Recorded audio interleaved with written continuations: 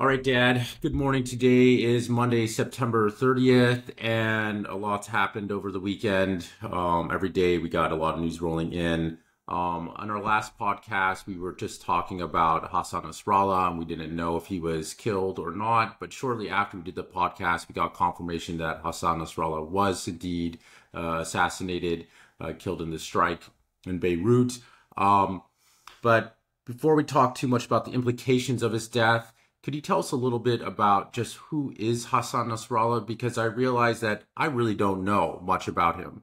So could you first tell us who he is and how big of a figure he was? Yeah, well, I can't give you a very detailed biography, but I can give you a sketch.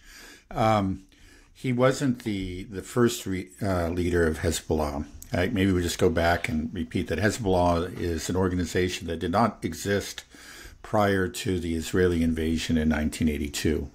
When they invaded Lebanon in 1982, there were many Shia living in the south.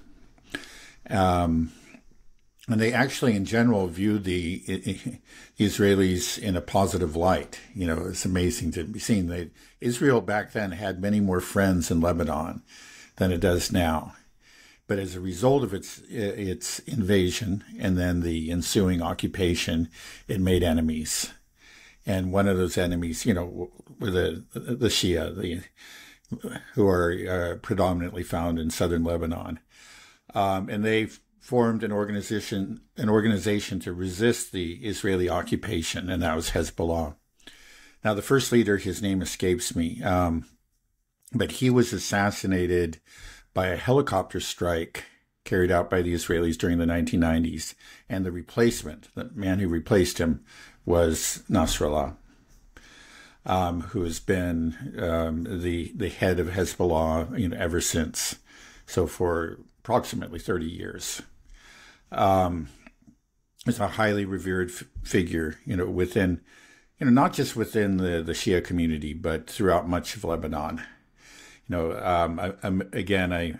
mentioned that Hezbollah is known as a protector of Christian communities, and the Christians have mourned this in Lebanon, have mourned his passing. The great majority of Christians, anyway.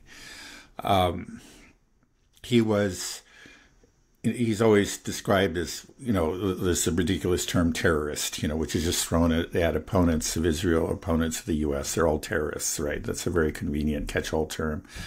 He was the head of Hezbollah, which is a civil and a military organization, just like it's a kind of a government within a government. The Shia were, actually among the poorer people living in Lebanon and often neglected by the Lebanese government. And the Hezbollah, not only protected them by resisting, the Israeli occupation, but they also have been very effective in providing social services and just a sense of dignity to those people in southern Lebanon. So he is a civil, it's very important to remember, as well as a military leader.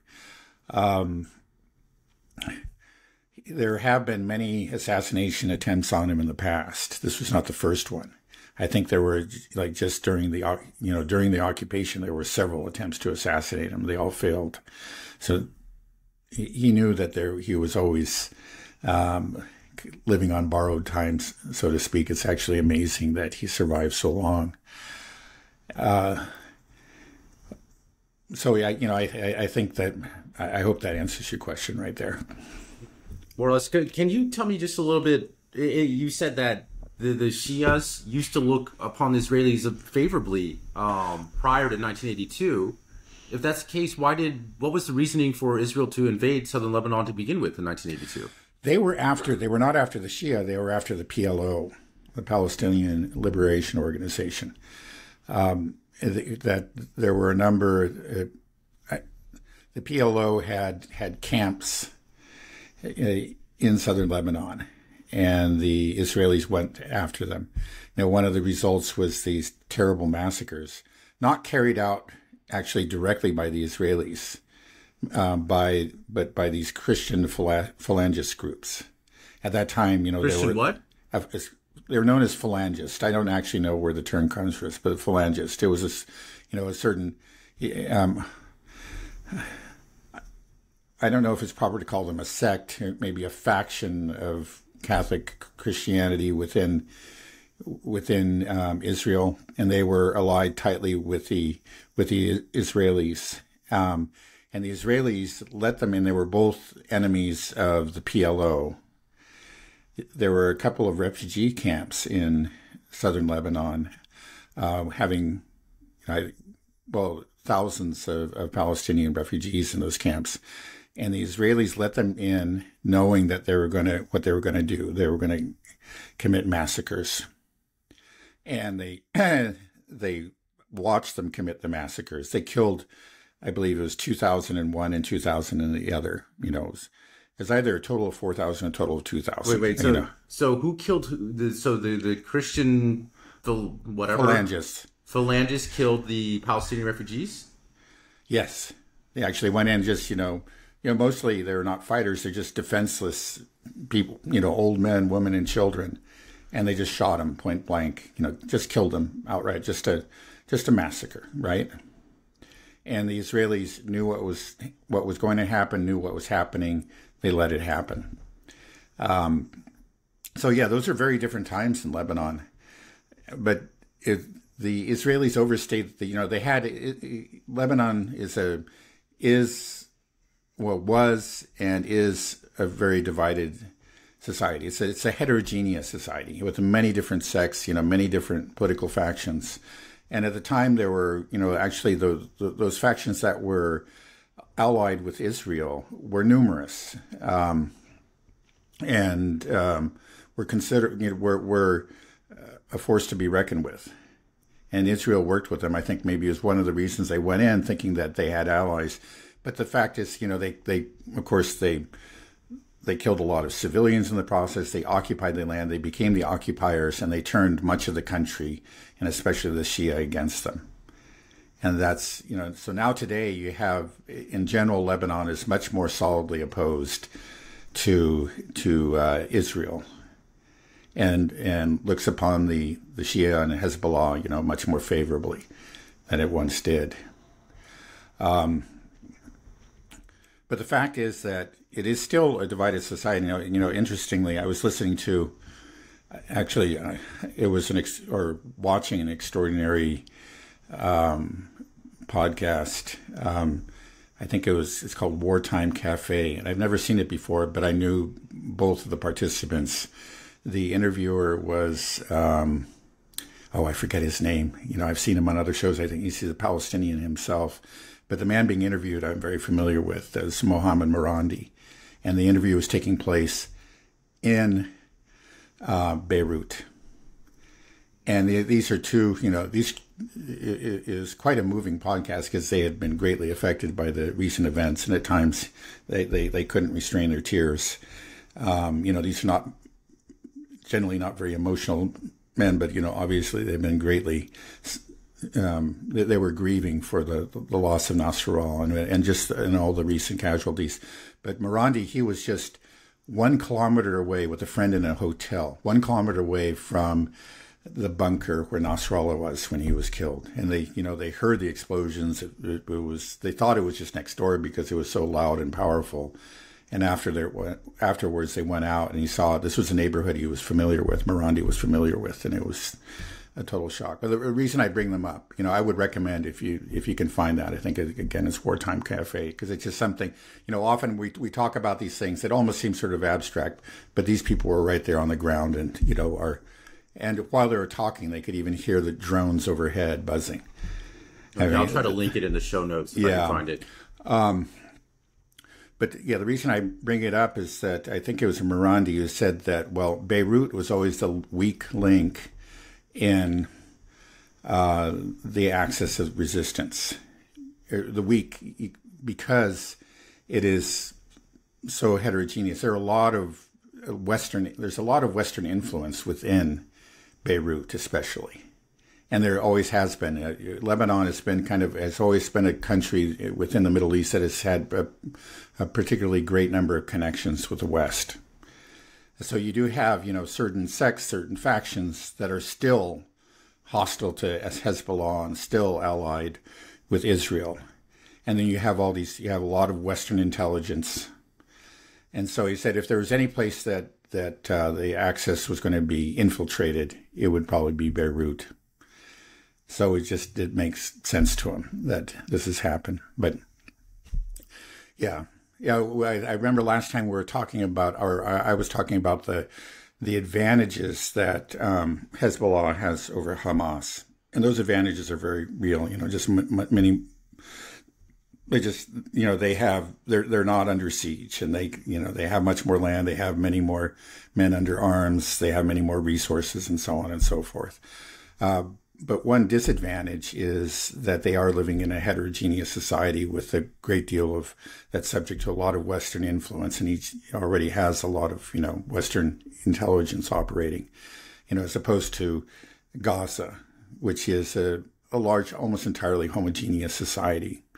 And so I think the Israelis found it impossible to infiltrate Hamas in any significant, meaningful way, but they clearly have done that to Hezbollah. And that's, I think, the big question right now. They have been taking out, leader after leader. Even after they assassinated Nasrallah, they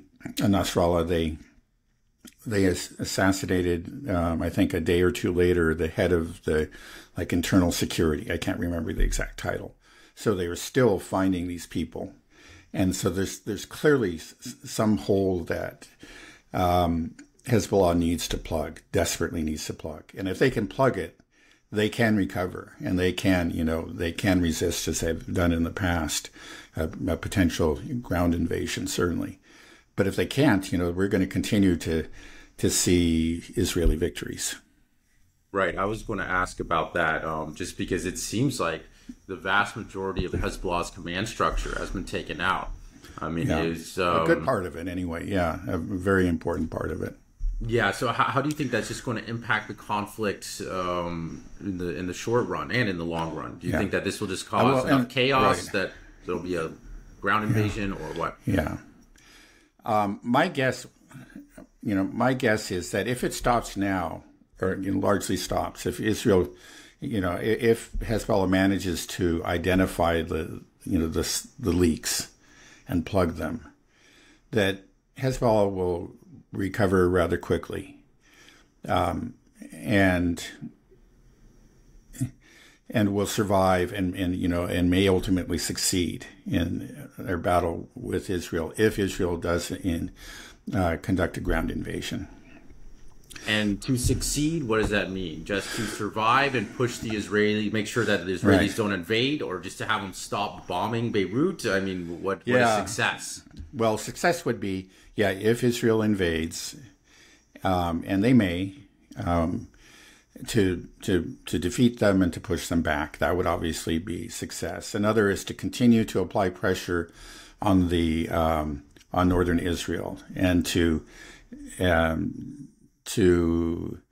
prevent Israel from returning, those residents of northern Israel to their homes.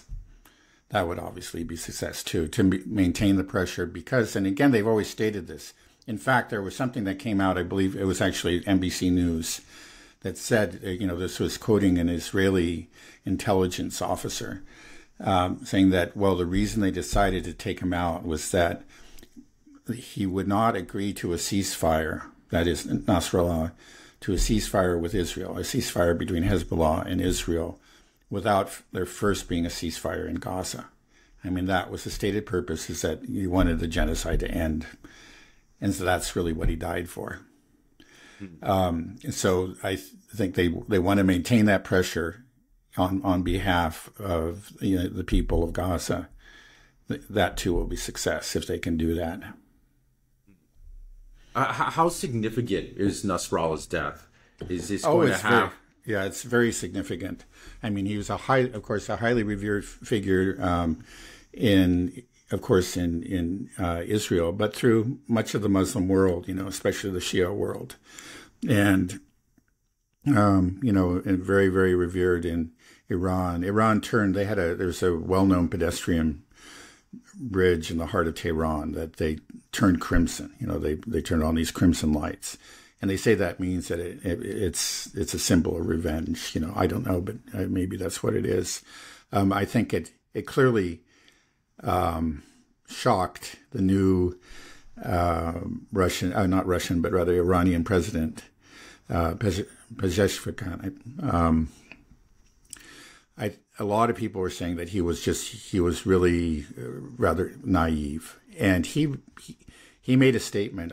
Actually quite extraordinary, and quite explains a lot of things that are going on.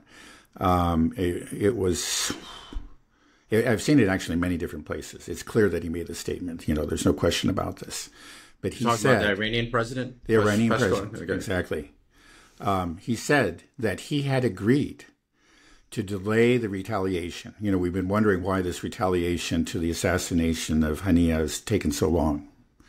He said that he agreed to because the Americans had promised that there would be a ceasefire in Gaza. And that's what all of these stories say. And then some add that also they had promised to lift sanctions, at least some of the sanctions on Iran. And then he would do it. But obviously, this is what he got. So he was shocked. He went out and said it. So it's clear that this whole deal is off. And maybe, he was terribly naive.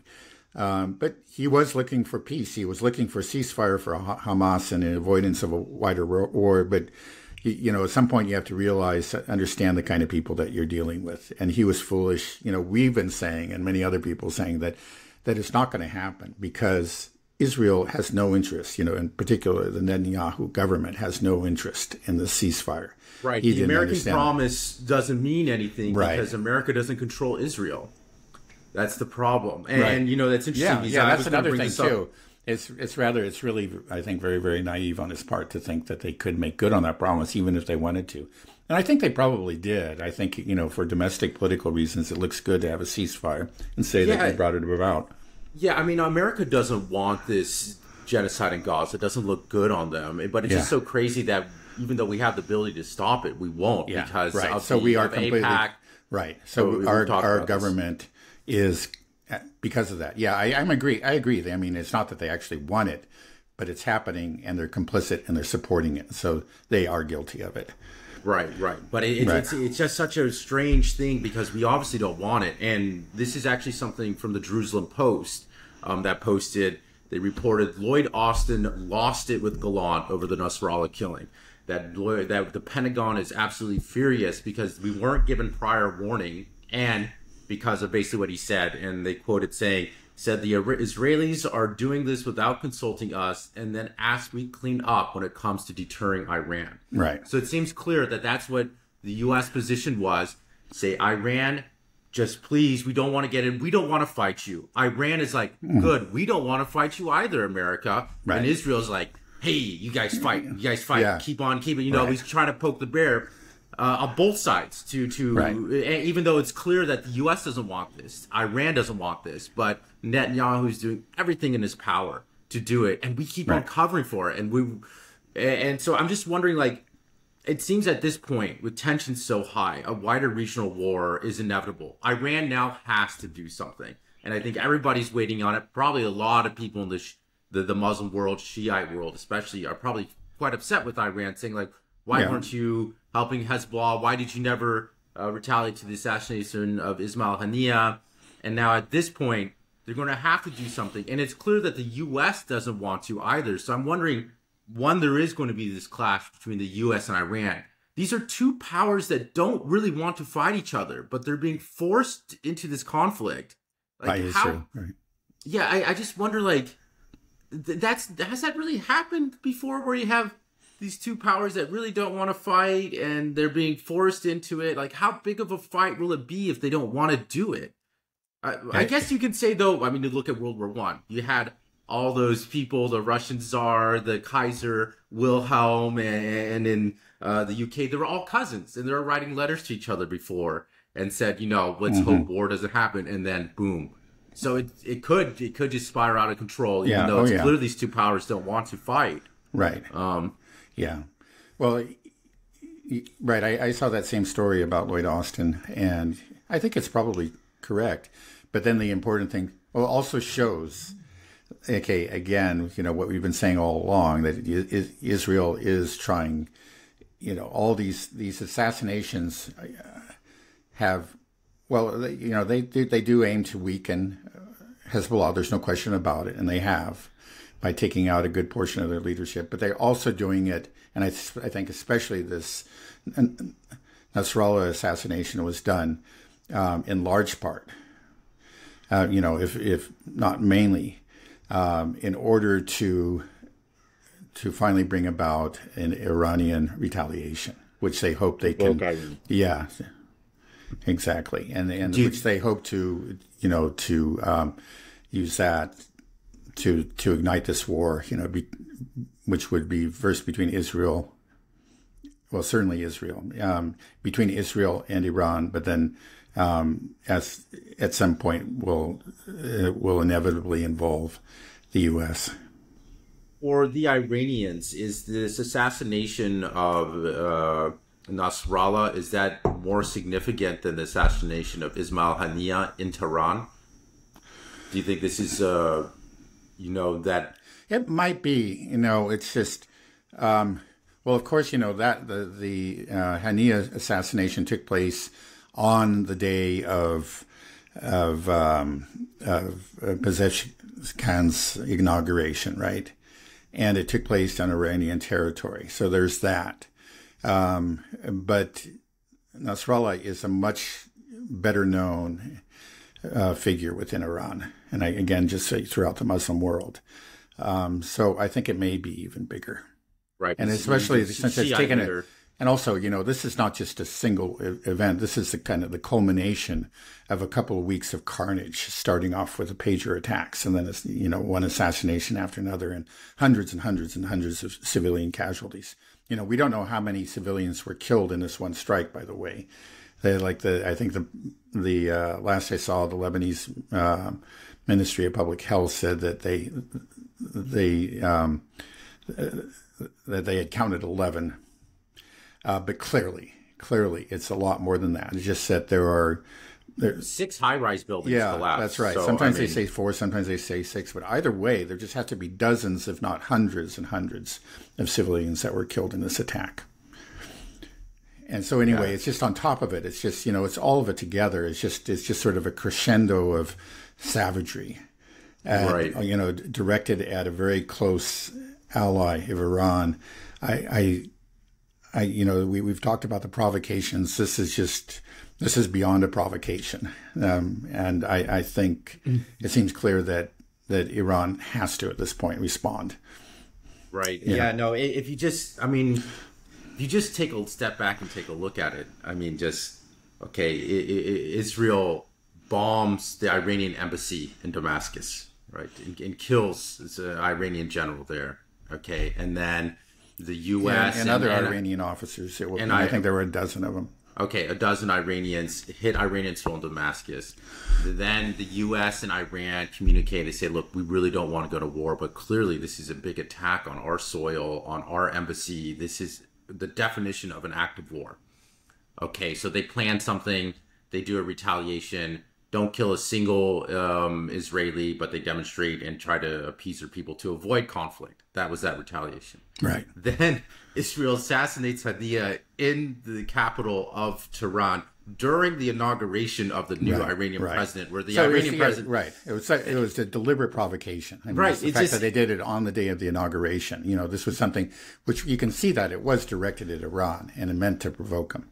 Right. But so it's this provocation after provocation, and then now this one, carpet bombing Beirut. Now, we had the initial killing of Nasrallah on Friday, but then that was just the beginning. They've been bombing Beirut nonstop since then, and it's just when people are going to step back and look at it, who can say that Israel is not provoking this war, that wants this war? It's like, if anybody's looking at it objectively, even just passively looking at it, how could you not come to that conclusion that this is something that clearly Israel is just wanting conflict, wanting war? They don't seem to be interested in diplomacy at all. And if you're any Arab nation around there, just ask Israel, well, what is it that you want? it's clear that you just want war. What is it that you want to do? You just want to keep on bombing the people in Gaza nonstop. Just say, can we get to some, diplomacy, some type of resolution here that doesn't involve conflict? You start bombing Lebanon. I just don't see how they're going to get the world on their side. No, yeah, they have no intention of getting the world they've lost the world. They still have the U.S. And incredibly, within the U.S., we say it's obvious, but if you watch mainstream news, you wouldn't think so. It was just spunky little Israel defending itself. Now, I mean, it's extraordinary. Yeah, clearly, actually, administration officials and, certainly the Pentagon actually do understand what Israel's doing. That's why Lloyd Austin got so angry. He knew what they were doing. And, again, they do not want to be pulled into this war. But the incredible thing is that afterwards, he just went out and made a statement. Instead of criticizing Israel in any way, he said, we stand by Israel. We're going to defend Israel, and warned Iran. After they've already broken their promise to Iran, which we learned. And, after this horrible, string of assassinations and, it looks like an incipient genocide in Lebanon, he has the nerve to go out and warn Iran not to escalate. What is Israel doing if it's not escalation? Iran has stayed there. Has showed extraordinary restraint, right? Right. But what's wild is that, what I quoted you before, this is the Jerusalem Post saying that Lloyd Austin lost it with Gallant, and that Lloyd Austin is saying that, they're doing this without consulting us and asking us to pick up the pieces and deter Iran after this deliberate provocation. Mm-hmm. So the Israeli media is more unbiased and open than it is in the United States. Yeah, well, that's always been true. I mean, I remember that 30 years ago, that you can actually get a lot more, information out of Israeli newspapers and other media outlets than you can from the U.S. I mean, there's more censorship about Israel than there is within Israel. More censorship in the U.S., than in Israel. It's wild. It's crazy. Yeah, I mean, it's when you go on social media, and especially if you look at Fox News or whatever, it's celebrations throughout all of the West, saying that this is Israel is just stunning victory, and they killed this terrible terrorist Nasrallah, that he's an evil man responsible. They say he's responsible for the deaths of many Americans as well. Right. Is there any truth to this? I think what they're referring to is there were attacks on American Marines during the 80s. Because following the Israeli invasion, actually the U.S. sent some Marines into Lebanon. Mm. And, I'm sorry, but I don't think you can call that terrorist, because you're sending your soldiers onto foreign land and, land occupied by your close ally. And if they get attacked, you shouldn't be surprised. It's not what you call terrorism. It's what you call resistance. And that's what happened. Right. So, yes, a number of Americans, quite a few, were killed in attacks carried out by Shia and, later I think we can say Hezbollah. And Nasrallah may have been involved in that, but that's not terrorism. They're not bombing Americans in America. You're there in Lebanon as, a part of an occupation. You are going to be attacked. Right. Yeah, it was. I think what they're referring to is the 1983 Beirut bombings, which killed a lot of Marines. But like you said, that this was right after the Israeli invasion in 1982. Nasrallah didn't come into power, like you said, in the 90s, so he wasn't even leading. If he was around, he would have been a low-level commander. I don't know if he was actually active then or not. Right. So this is when Hezbollah was 1 year old, just when it reformed. Yeah, I don't think it even existed in 1983, to be honest. But maybe some of the people who later became part of Hezbollah may have been involved. That's certainly possible. But again, that's just not. This is not terrorism. Or you're really stretching the definition of terrorism in this case. Yeah, well, if you're able to label the whole organization, the whole country as terrorists, it's easy. So we understand how that works. Right. Well, so this is it's just crazy then that Yeah, well, I just wanted to add something. You're talking about the celebratory response on part of some of the, the Western media, to this event. It shows actually to the extent to which really we have fallen, how less civilized we are than we once were. Back in the early 2000s, the Israelis they assassinated a Hamas leader, and in the course of that assassination, 7 civilians died. And actually, George W. Bush, who was president at that time, criticized Israel, because of those 7 civilian casualties.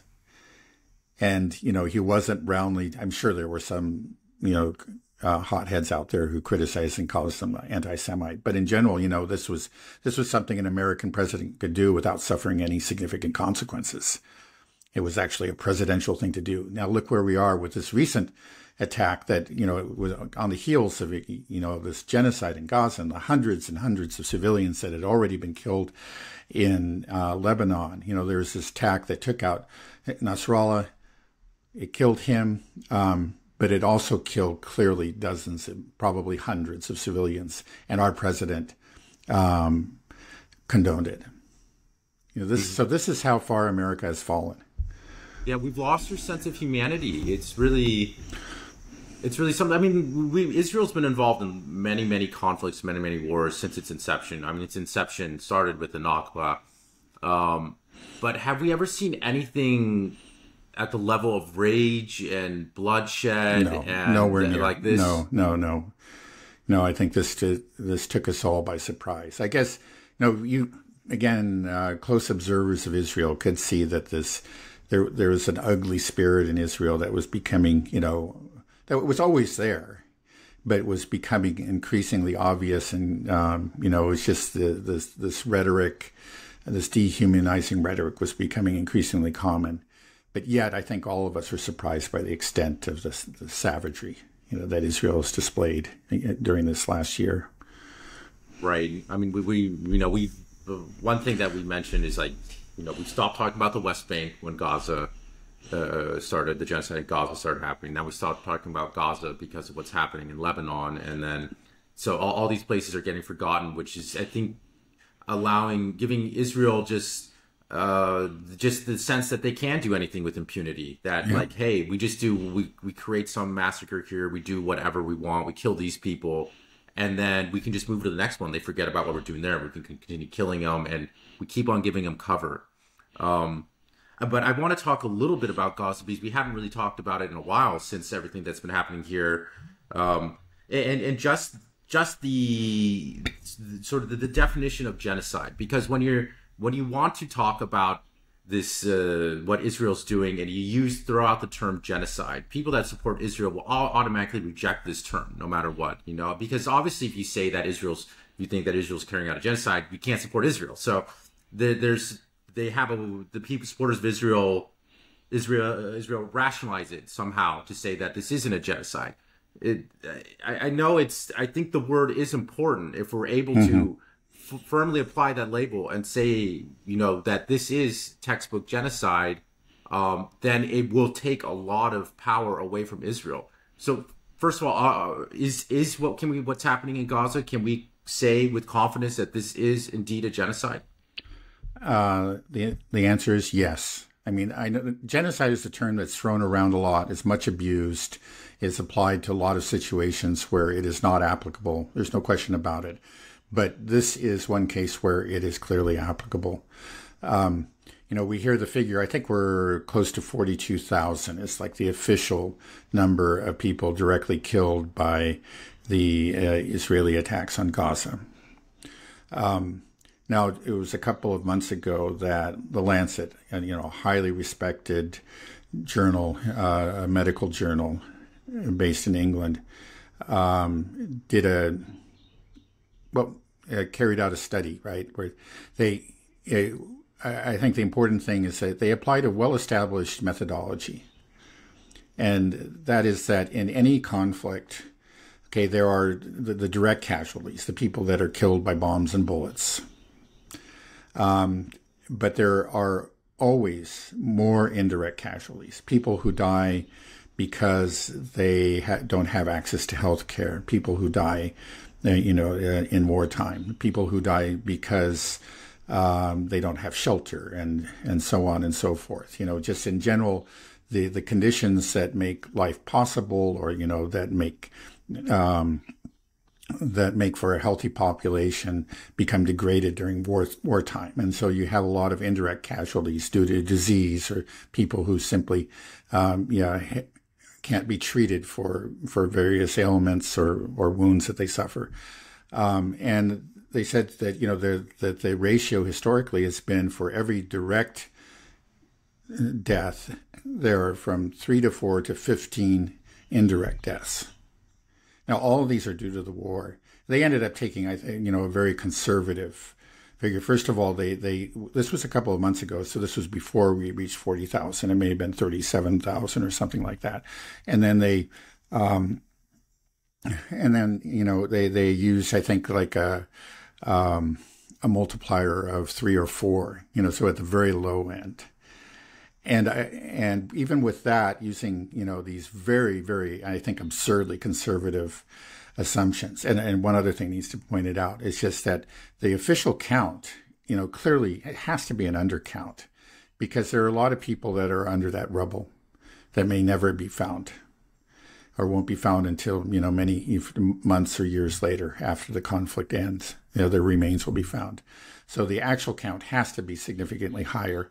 And then this multiplier that they use, I think, too, must be higher, because in this conflict, we're seeing a deliberate destruction of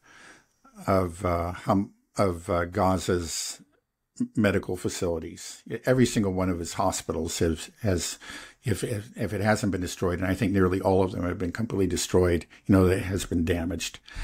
So they're almost that medical support network has been almost entirely eliminated.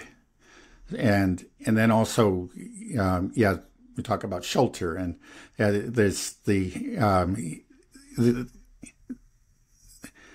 clearly, civilians have been not just targeted, but they've been that infrastructure that supports their lives is being methodically destroyed. It has been destroyed. There's just very little left of it. So to choose a lower multiplier, I think, is absurd. It's got to be, I think it has to be closer to the 15. So if you, I think, to use more realistic numbers, you end up getting easily 250,000, maybe 500,000 Palestinians that have died in Gaza. I don't think that is at all. I think that's actually a well-founded estimate. And so we hear people saying that, maybe it's 250, maybe it's 500,000. And so we're talking about already close to a quarter of the population of Gaza, which was at the beginning was a little bit over 2 million. So yes, this is a genocide. I just wonder when it's all said and done, will we ever be able to reflect on what's happened and get a body count and realize the carnage? I mean, I just don't know. It's just like, will people just kind of forget about this? Like, can people forget about something this big? I mean, what's happening right now is blowing. I don't think they can forget about this, but they may lie about it. And maybe, the spin machine is in overdrive already, and it will continue. It's just as long as the Zionists are in charge in the U.S., and clearly they are, it will be forbidden, for people who want to maintain respectability, people who want to maintain power, to actually, point out what's really happening, and afterwards to point out, what has happened. Oh, okay. So where we're at right now, do you think it's inevitable now that Iran is going to have to retaliate, that Iran is going to be dragged into this war, and we're going to have a wide regional world war? Do you think that's going to happen? Iran is going to get involved now? Well, it certainly seems to be the case. They could be involved in one of two ways or both ways. There's talk about actually putting together an army that would be made up in part of Iranians to come to the aid of Hezbollah in southern Lebanon. So that, I think that's happening, or at least the reports say that is happening as we speak, that this army is being assembled in Syria. I've heard something about that as well. Right. That they're going to so that's one thing. And then, of course, there could be a missile attack on some Israeli facilities. But the thing is, how this war is being conducted right now, it's just Israel bombing a country without air defense. So there isn't really... Right. It's not really a war. It's just carnage. So, like, if you send in an army, will Israel deploy air defense systems to? Because Iran clearly does. I mean, it has Russian air defense systems. We know that now. Could air defense systems be sent to Lebanon? Because that would change the game. Because once Israel doesn't have air superiority, they can't fly their F-16s and F-35s and bomb cities. What are they going to do? They're going to go on the ground, and then we're going to see that, okay, Israel's going to be in trouble, most likely. Yeah, I haven't heard anything to that effect. And I think it would be very hard to move in, significant air defense assets at this point. I think they would be interdicted by Israel.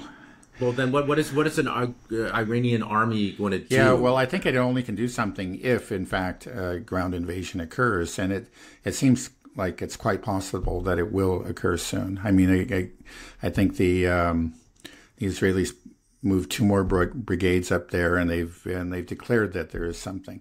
Now, the reports say that this will be limited. That it's some sort of limited objective, and we'll see what happens.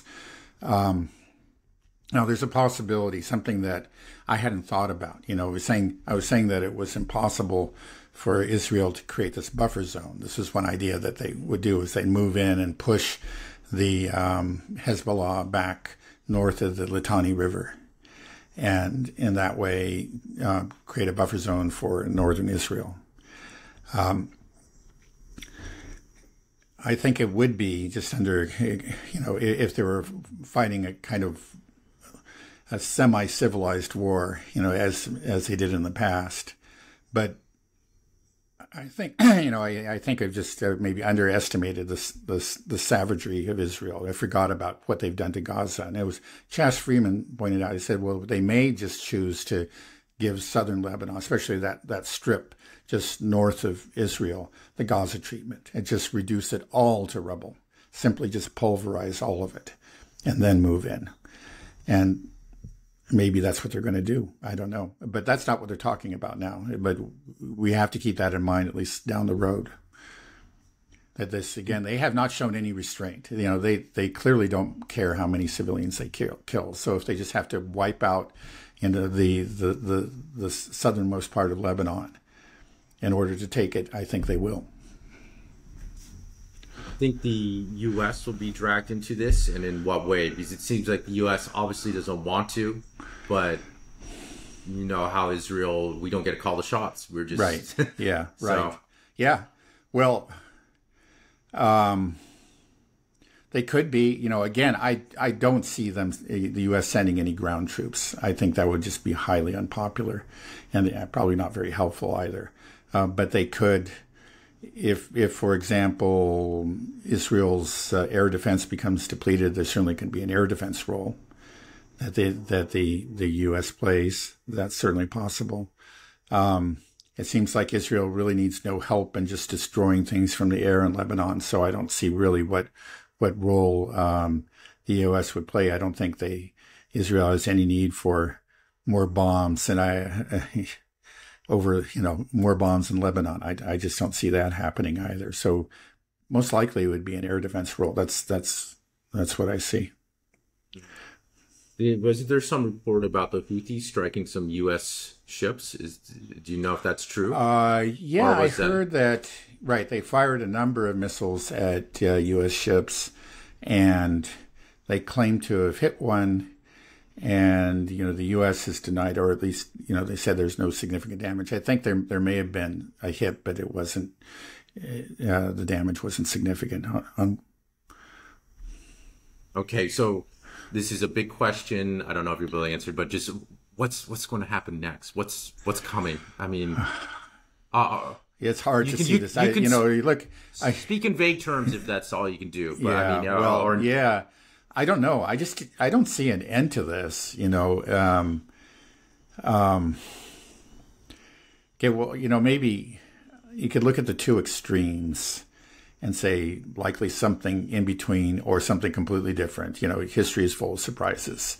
I think anybody who really predicts the future with confidence, and especially at the beginning of a war, is a fool. Okay, well, let's say that Israel and the U.S.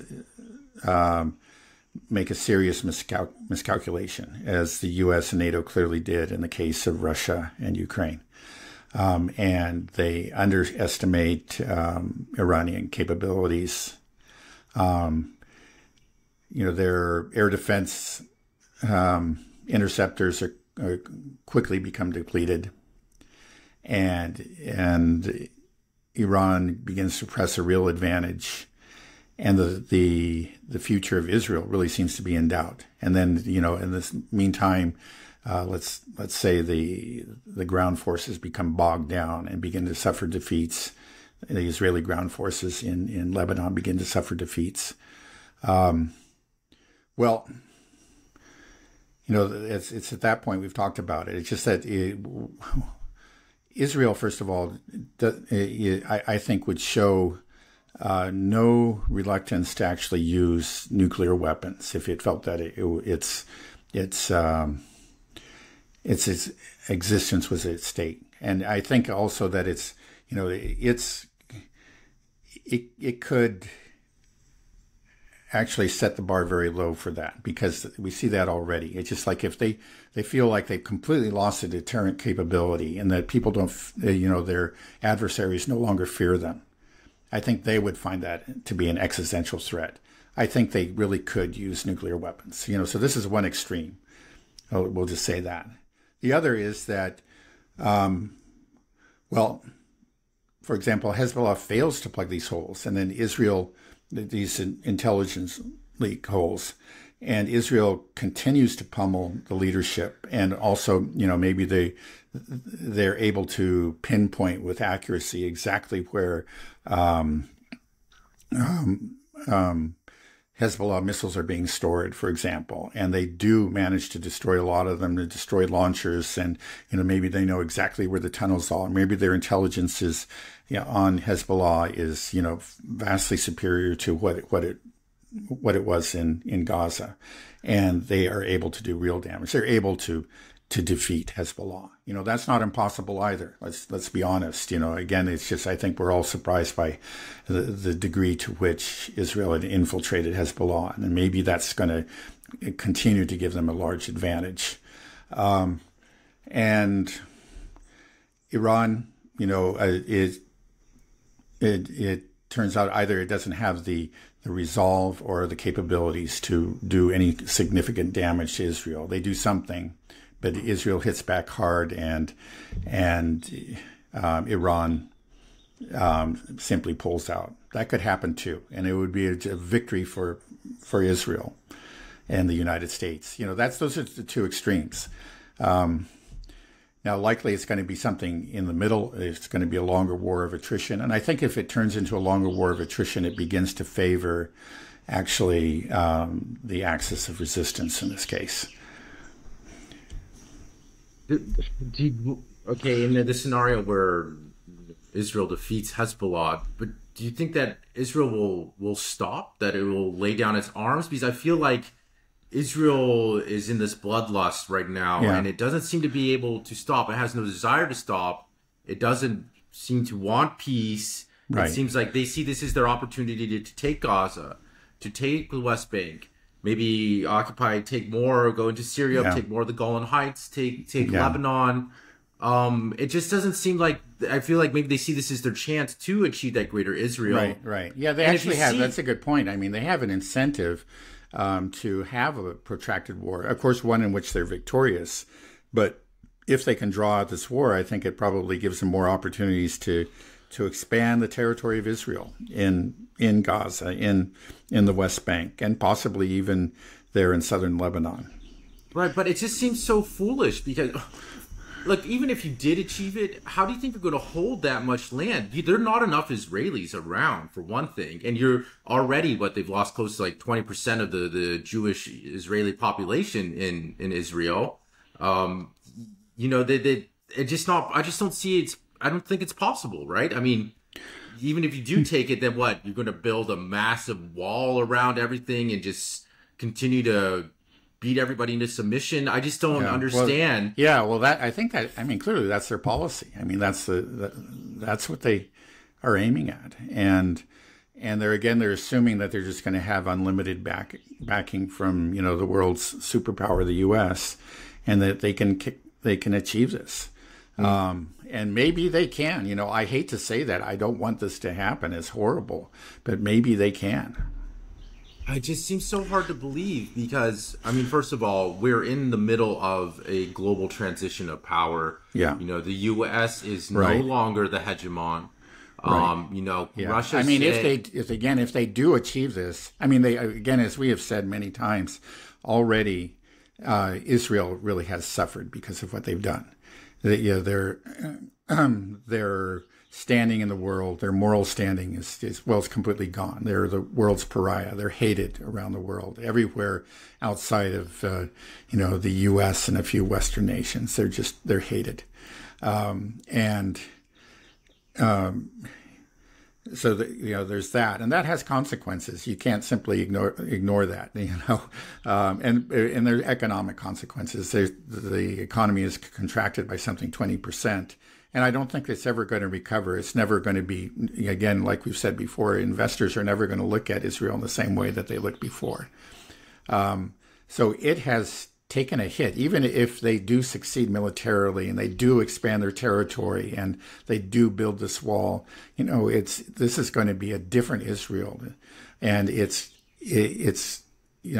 may win this battle, but I think they've actually weakened themselves in the long run. And meanwhile, as you just mentioned, the global balance of power is shifting against the West. This is something that, of course, we've talked about much, and especially in reference to Ukraine, but it has clear implications here. I mean, that the adversaries of Israel in the West are growing stronger. And the U.S., I believe, and most Americans agree, is on a downward path. So this is maybe the time, I think this is part of the reason that Netanyahu is going for broke, that he sees that this is maybe the last time where he really has the edge, where he might be able to pull this off. Because 10 years from now, it's not going to be possible.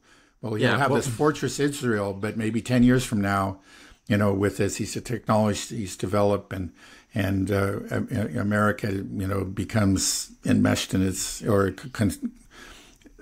begins to, we've already seen, like what's happened in the Red Sea, he continues to lose its advantage. It will be in a much weaker position. Israel will be. Yeah, I mean, even if they do achieve it, it just doesn't seem like something that they could hold for very long. I just don't understand. It seems like I wonder that. I'm like, does Netanyahu really have a plan? I mean, what's the plan when? Yeah. Well, when it ends, what do you expect? That everyone's like, okay, good job. You destroyed, killed millions of people and took huge swaths of land. Well, he's going to good on you. Yeah, right. Well, I mean, if he actually succeeds and he wins this war, it can save his career. He'll be popular. He'll imagine himself as going down in history as like the savior of Israel, like one of the great men of Israel, there with Ben Gurion or even King David or something. That's what he's imagining. I think, so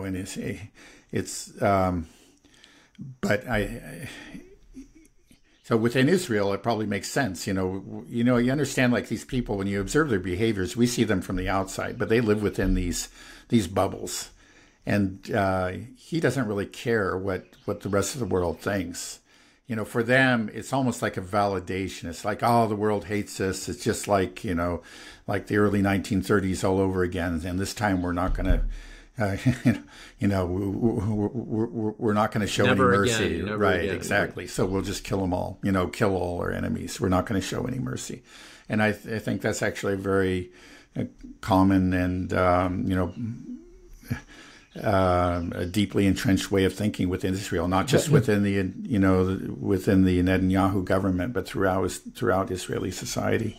I just wonder, will the world stand by and let it happen, though? I mean, we got so far, the immediate... so far they have. I mean, right, you could say the two exceptions are the Houthis and Hezbollah. Yeah, right. The Houthis, they're the ones and indirectly Iran. I mean, because Iran supports both of them.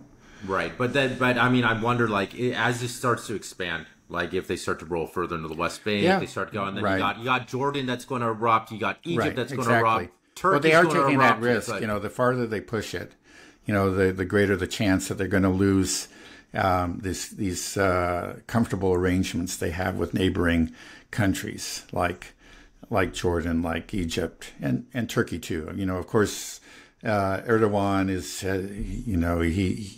he gives those fiery speeches, but he does have a comfortable economic arrangement with Israel. But at some point, Erdogan himself may just calculate, this no longer makes sense to have anything to do with these people, and he could turn on them too. They're running that risk. The farther they go, the more likely they're going to start creating new enemies right on their borders, and then that will accelerate the shift in balance of power, a shift against them. I don't know if you saw this news, but there is the upcoming BRICS summit in Kazan, and they will be adding 12 new countries to BRICS this time, and some pretty big players like Nigeria, Indonesia, Venezuela. A lot of oil, huge populated countries. Indonesia, I believe, is the fourth largest country in the world in terms of population. But also, surprisingly, in that list is Palestine. Did you see that? No, actually, I didn't. So Palestine is supposed to be added to BRICS. I know it's it's more of an economic arrangement than it's not a military alliance. But I think that carries some significance. It just shows that we're moving into this new paradigm shift where we're going to have the multipolar world and these new regional hegemons like Russia and China. There is not going to be a global hegemon like the United States. And in that corner with these huge powers like Russia and China, Palestine is now part of that group. Yeah. So, right. Well, I think that's probably more of a political statement than anything. Right. But yeah, it is a significant political statement. It shows where they stand. Right. Where this right. This is the emerging power. This is what's going to replace G20 and G7. And they, whereas G20, G7 in particular has always stood very firmly with Israel. This new and this rising, not alliance, but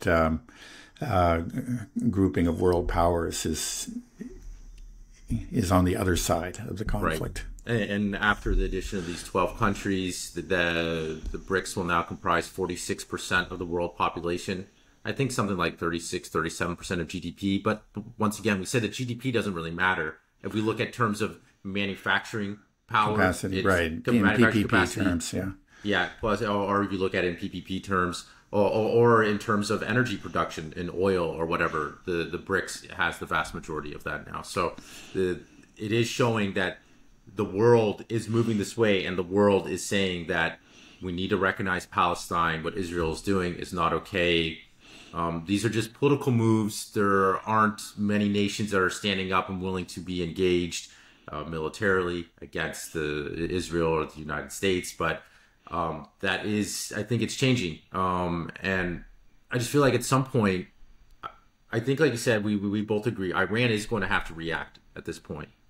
And once that happens, I think we're going to see a new phase. All the celebration in the West about how awesome Israel is, don't celebrate so early. This is not, this war is just starting to kick off. Right. The wider regional war. Yeah, the Israel's going for the shock and awe. They've done a ton of damage to Hezbollah. They're massacring Beirut, but they are further isolating themselves in the world. They will draw in other regional powers. Iran will come in. I don't believe Jordan and Egypt, these other Arab nations, are going to sit on the sidelines for much longer once this erupts. And then the question is, what is the U.S. going to do?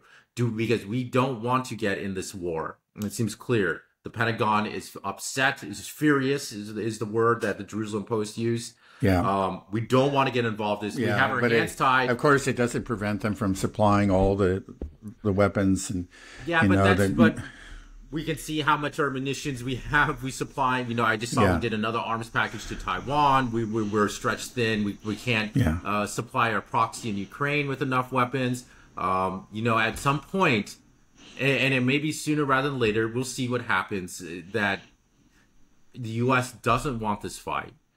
Yeah, well, how far will they go in? I just really hope we don't get dragged in. Like, are they going to do a draft and try to get us? I mean, and then we have Russia that's that is forming more than just an economic alliance with Iran. It is now a military alliance as well with Iran, and we want to get in. I guess not quite officially. They're going to be signing some sort of treaty, I think, with a couple of weeks from now, is my understanding. And, we'll see the details of that at the time. Right. Maybe it will be a formal alliance. We'll see. But obviously there's very close military cooperation between the two countries right now. Right. And of course, they're getting it with China as well is in that corner. Maybe they don't have any formal alliance, but obviously they will be aiding, and China can produce everything at incredible speeds and incredible quantities. So it doesn't bode well, I think, in the long run. I just don't see this not exploding and us being on the wrong side. And yeah, well, we're already on the wrong side, and we will be drawn into it. Yeah, I know there's like how far will it go? Private, this is not the first time we've heard reports about U.S. officials expressing their outrage at Israel. I mean, this is actually even prior to October 7th. You hear these reports periodically, but Israel knows it. They've probably received these lectures, and they've had people shouting at them over the phone, again and again. But they see it never makes any difference, because when push comes to shove, they get what they want. And then we just saw it with Lloyd Austin. Yeah, okay, he probably did shout at the guy over the phone. He probably was truly outraged, but then he went out in front of the podium and said, we stand by Israel, and warned Iran, which they've already, failed and lied to, and has shown remarkable restraint, but warned them, against escalation. I mean, the double standard is breathtaking. Okay, well, we'll just sit with a bated breath to see the next move. But yeah, it's a very scary. And I have to say that, there are times, a lot of times we talk about it, and it's almost just sort of intellectually interesting, all these topics. But occasionally it really comes home, and you feel like, the horror of what's happening and the real danger. And I really felt it this last weekend. I was really just down, just thinking about what Lebanon was going through, the people there. This is not just an interesting topic for discussion. We are talking about many lives. A lot of lives are being destroyed. People in Lebanon, many have been killed already, and there are, I think, already 1 million refugees. Yeah, I mean, there are parts of Beirut that I think are quite cosmopolitan. I mean, yeah, my brother, your son, lived in Beirut for a while. It's just these places are real. That's the problem I think so many people have, is they just that haven't traveled the world, that haven't been to these regions. It makes it easy to demonize it, and it's just like some fantasy book that they're reading, and they're like, oh, it's cool. They can rationalize it very easily in their mind. Once you go to these places, these are real people, and they're very nice people, and they're being massacred. It's horrific. It truly is. Okay, Dad. Well, let's end it there. Okay. All right. Have a good rest of your day. Thank you.